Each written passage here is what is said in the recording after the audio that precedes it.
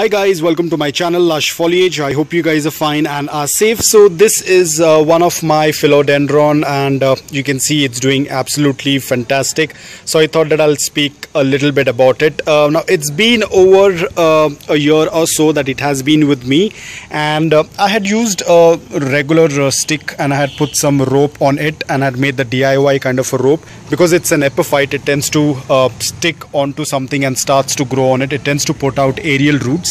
Let me show you the aerial root over here. Please ignore the mess.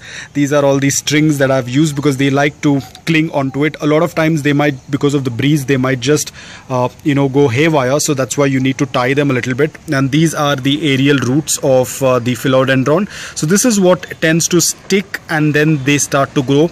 And it's very important that when you're watering it, you also moisten this rope as well, or a pole, whatever you have been using.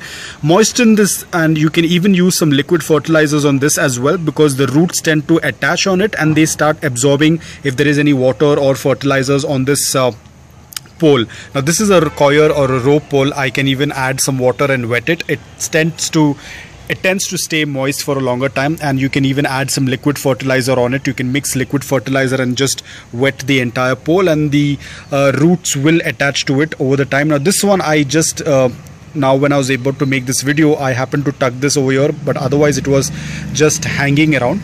So this is how the roots of the epiphyte look like, and this is my plant. It's doing extremely well. There is 2 new growth coming up.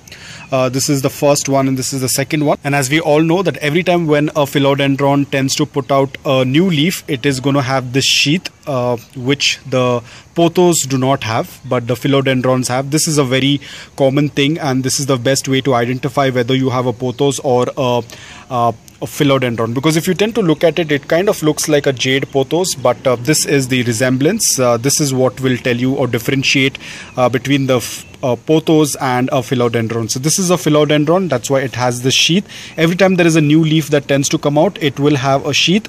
Over the period of time, this sheath will dry up. It will turn brown. Let me check if there are any on this. Okay, I think I might have taken them out, but usually they tend to turn brown in color. Probably you will be able to see it over here.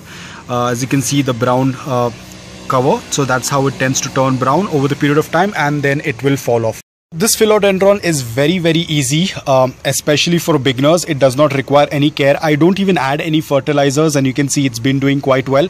Probably after a few days I will give some compost tea, because it's getting a lot of new growth. So I'll give some compost tea, but I haven't added any fertilizers yet. So but still it's doing quite well. So it's very low maintenance. You can easily grow it at the windowsill, at the window, in your bathroom, in your bedroom, because they do not require a lot of light.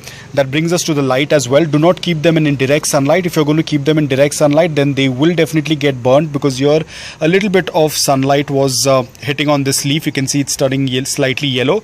So ensure that you do not keep this plant in direct sunlight, otherwise the leaves will get burnt. They prefer, so give it either dappled sunlight or indirect bright light. The plant will do quite well. So it's very easy to grow, looks absolutely beautiful. You can always give it a small little pole. You don't need a very huge pole.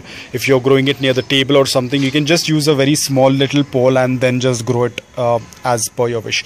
And if you want, you can even put it in a hanging planter. It will start to trail. Like over here I had to tie it, but if I don't tie it, it is going to kind of fall down. So you can even use it in a hanging planter or in a hanging basket. So guys, I hope that you liked this video. If you did, please hit the like button. If you're new to my channel, please consider subscribing to it. Until then, take care, stay safe, and keep planting.